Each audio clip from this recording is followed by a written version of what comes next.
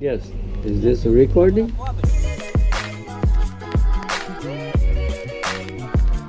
Hello guys, what is up? Here's Bahiano. Today we're gonna show you how to repair the drywall where we have moved the tiles, and now we have all this, like you can see. We gotta remove all those papers.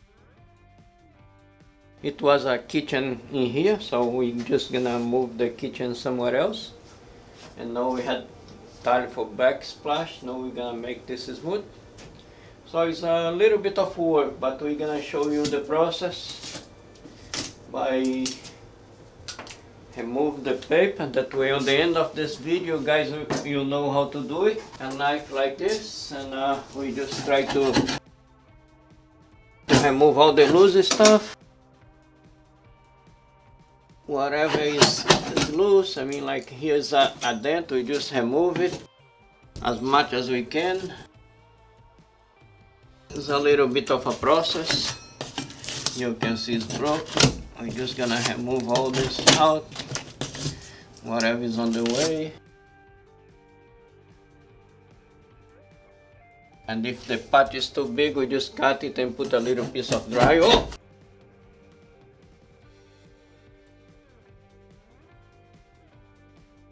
There's two ways to do it. Either we remove all the drywall, put a new piece, or we just repair this one. In this case, we're just gonna repair it because it's just like easier. Here we have sometimes we have problem to dispose the old drywall, so this one we're just gonna clean it up, pre-fill it, and load with tape mud all at the same day. Okay, we'll show you how we're gonna do this. Now we're gonna clean this up, and then we're gonna show you once it's clean. We show you again the process. But basically we're just gonna remove all the loose stuff.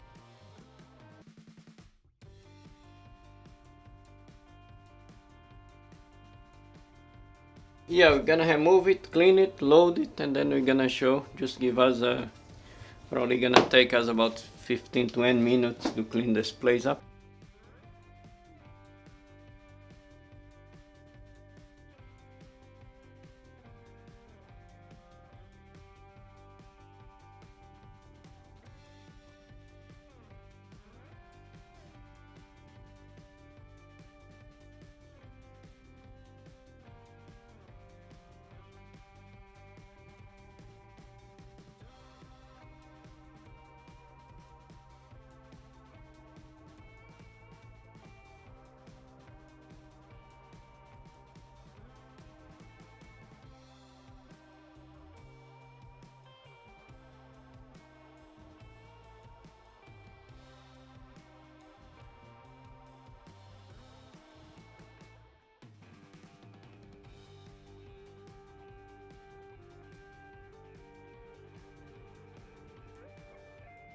We have this guy here, trowel. It is a nice piece. I have this one for a very long time. And we have a hook, just a regular hook. And very much we're gonna fill in this hole.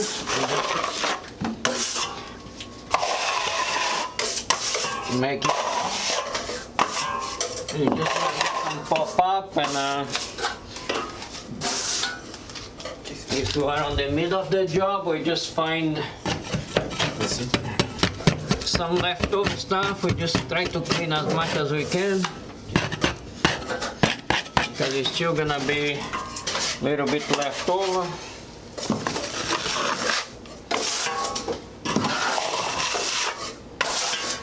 I know it doesn't look 100% right now, but this is what it is. We just go.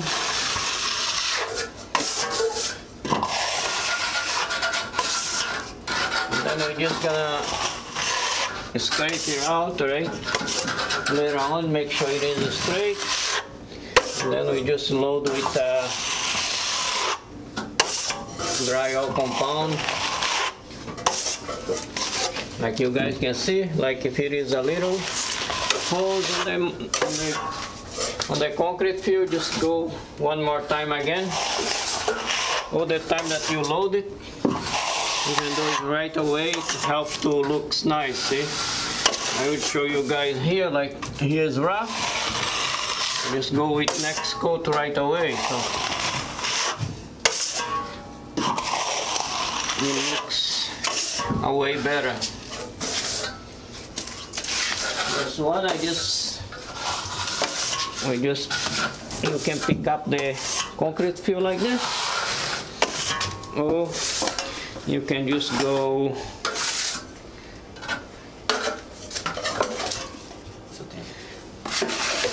or you can go something like that.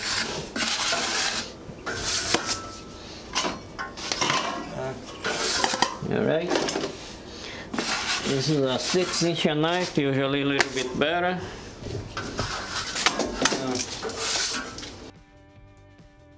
All we do here, this one is a big hole in there, I'll show you guys.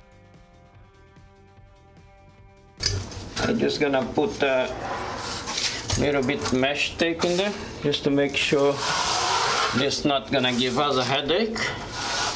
I just show you guys here, if it's in case you guys just miss something.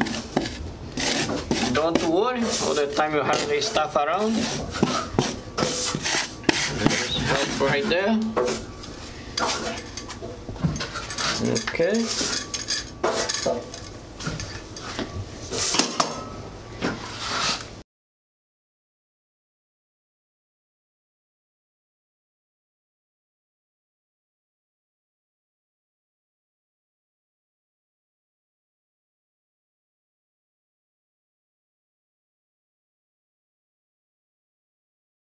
So here you have a plug. Just be careful with the plug because this could be a little bit dangerous. You know what I mean? Here we're gonna put the first coat to use fast set concrete fill. So you're just gonna load it all from end to end. Put them on and try to straighten up as much as you can.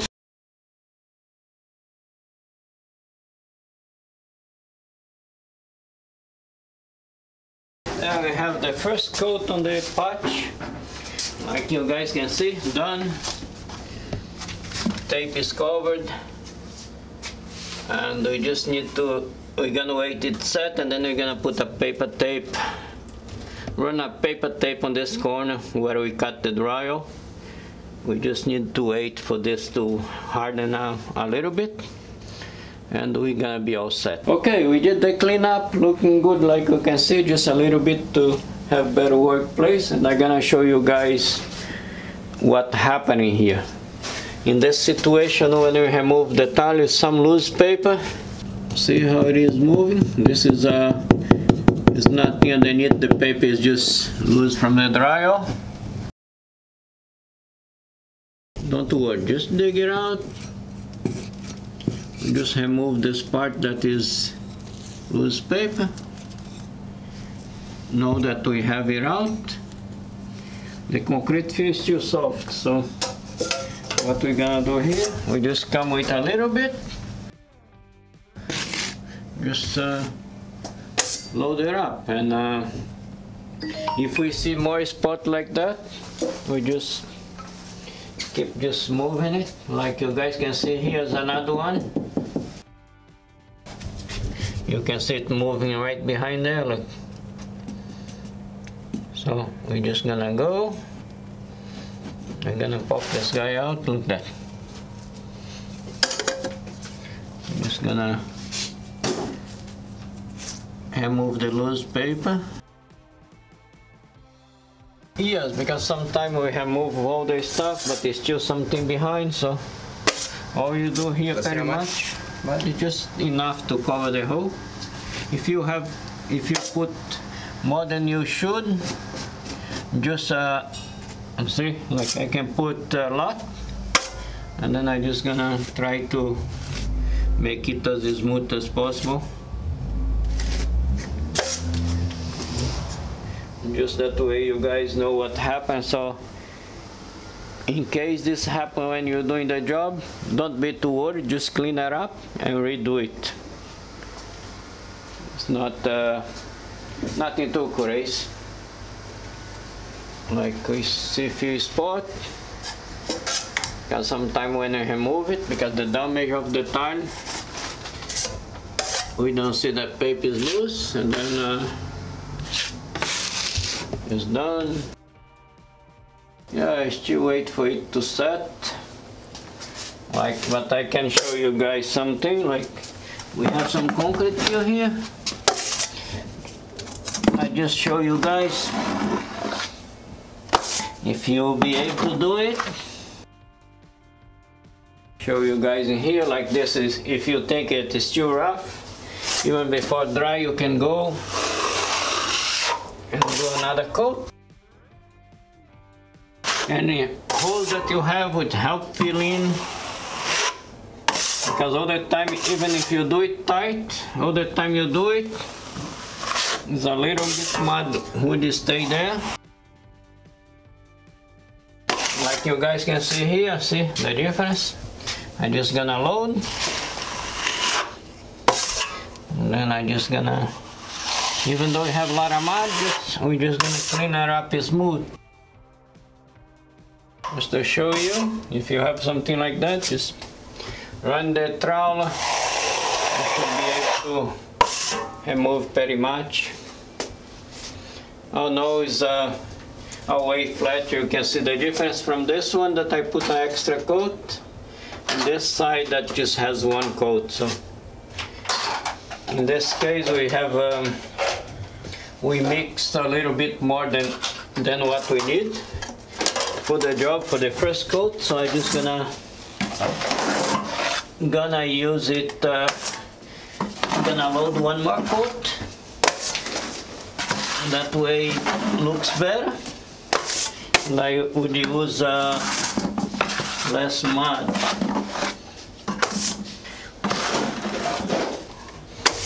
I show you here, like you can see this part is not a little bit hard.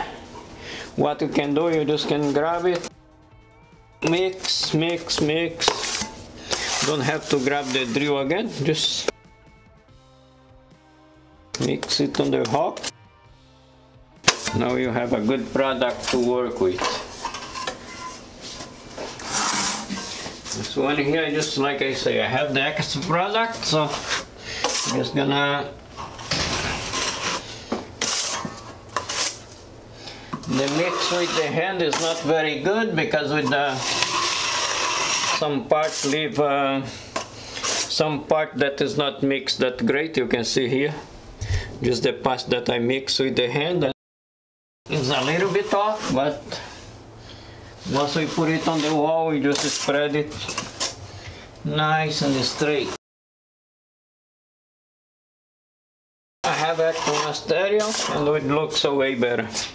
You can see here, this part here I have one extra coat, this one I have nothing. You guys can see what is the difference. This is a fresh, just 2 coat, fresh concrete fill, and you already can see the difference.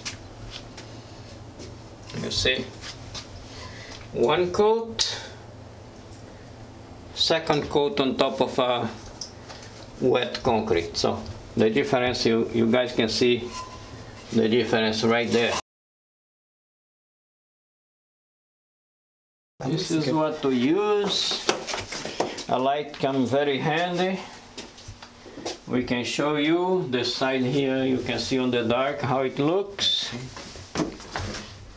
Without lights, just the regular lights on the ceiling, you don't see much. Maybe this is the way you should keep it, but we gotta do better than that. So we have a good light, and then I guys show you. It's just like this side here, we just have 1 coat of concrete fill, and I am just check to see if I can find some more loose paper in here. That way I can remove it and repair. You guys can see the difference that the light makes.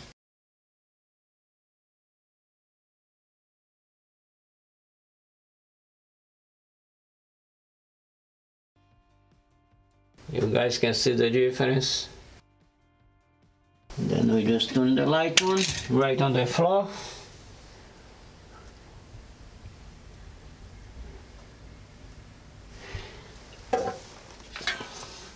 Just like other thing that I recommend is for this is a regular light bulb. It just is not very safe to have in certain place. This one here is just concrete, so we are okay with it. But I would recommend just buy a good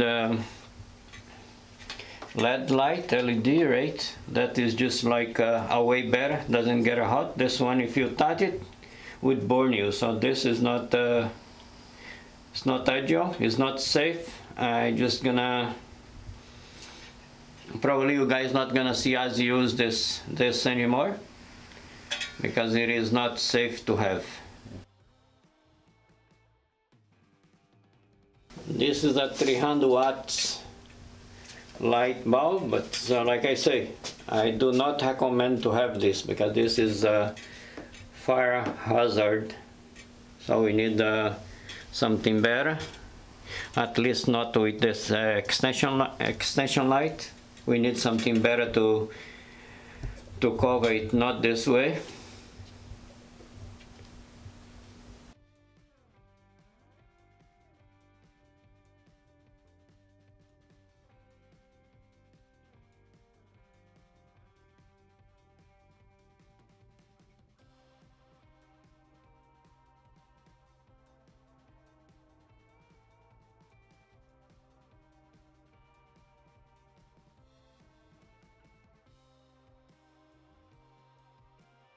I am not leaving much mud in there, like you guys can see. It's just to make sure when we sand, we're not gonna have a lot of fisheye. You guys can look. This is it with the skim. And this side we don't have it yet, so you guys can see the difference.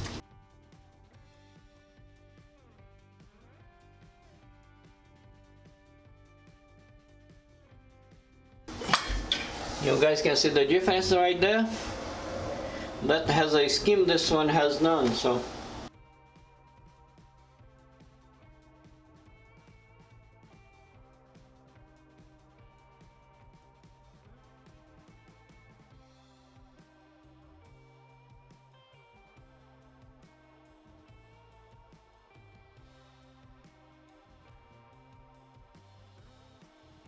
this I have the skim there. Here I'm gonna do the finish coat on it. So I'm just gonna load it good. Okay. The mud is a little bit hard, just the way I like it for this type of job. Because when you guys do,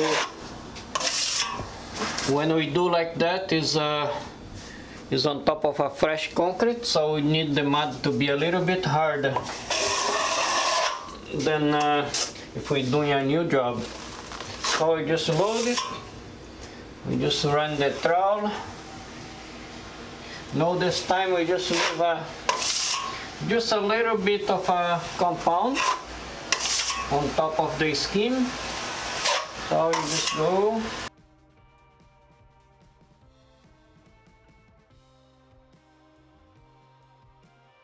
There it is, guys. So now we just have to come back and do a little bit sanding and job will be completed. Yeah, we scraped the concrete, so this we just gonna do one sanding and we'll be done in here.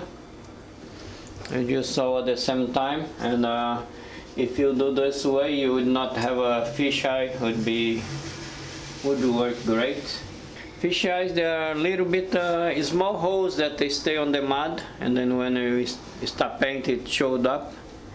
This is why it's important to do this process. Otherwise, you will not be able to do it at the same time and looks good without touch up.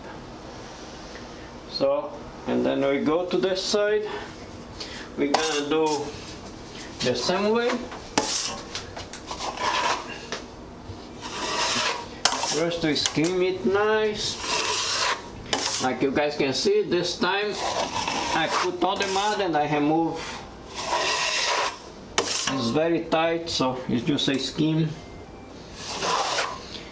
The objective here is to do the job, and then we don't have any fisheye. A little bit harder pressure this time. Just put a little bit extra pressure, that way you have all the mud going inside the... Because the concrete fill is hard, it's rough, so usually stay a little bit fisheye. Hello, here we are. Like, just thank you for watching the video. This is done. Let's see how it looks. Yes, we just load this mud. We did the concrete fill repair. We put some tape like you guys see on the video, and we just done the finishing coat on it, and probably in 2-3 days, because we have a good heat in here, we'd come back and just sand it and then paint it, and then we just complete the job. This is how you repair the damage where the tile were removed, and you do not have to, like, if the drywall is a little bit damaged like this, you do not have to replace all the drywall. So we do have some product, like you see the concrete fill, that is good to repair big holes or some damage. They work very good, and this is how it is done, without have to go and buy piece of drywall, repair it, dump it. So here we didn't have any dumping, we just repair what was there, and it's the way it's done.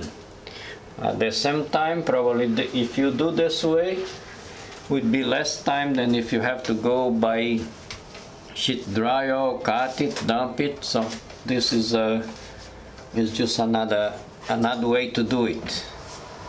The other way to replace the drywall worked great. Just this one is just another way, another option to do it besides replace all the drywall. Thank you guys. If you like this video, put your like, and if you're not a subscriber yet, please subscribe. That way you can have a great content, great new way to do stuff. And thank you very much for your support. See you on the next video. Remember just to suggest, if you have any suggestion, just do it. Let us know if we do something to improve this video. Just make your comment. We are here to learn. We learn together.